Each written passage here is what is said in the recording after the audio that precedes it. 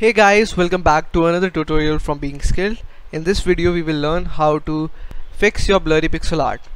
So here we have this sprite, this engineer sprite, but it looks very blurry, so we need to fix it. So how to do it? You need to change one simple setting on your sprite. Click on your sprite and here you have your settings, and then you have to change the filter mode. By default it is bilinear, and what bilinear does is it averages your texture samples. So it is good for hand-drawn sprites, but it's not good for your pixel art. So what you need to do is change your the filter mode to point no filter one, and in an instant we have this better looking sprite. You can see it in game view and the scene view. It looks much better and will suit your game definitely.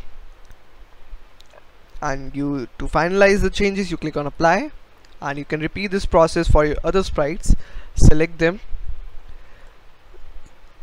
and change the filter mode to point and click on apply. So that was how you fix your blurry pixel art. I hope you found this video useful. Stay tuned for more tutorials.